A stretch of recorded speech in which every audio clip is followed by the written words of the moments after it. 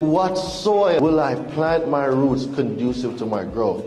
Are the people around me conducive to my growth? Because do y'all believe that we outgrow people? So why when you know that you're outgrowing someone, we're trying to hold on to these people when they were only there for a season? Have y'all ever wondered why snakes shed skin? Can anyone tell me why a snake shed its skin so many times throughout its life cycle? It has to grow. It cannot be its full potential caught up in that little skin it was born in. So you're going to move to different levels throughout life. You are going to move through different people. My university will not be the only mastermind you join. There's more.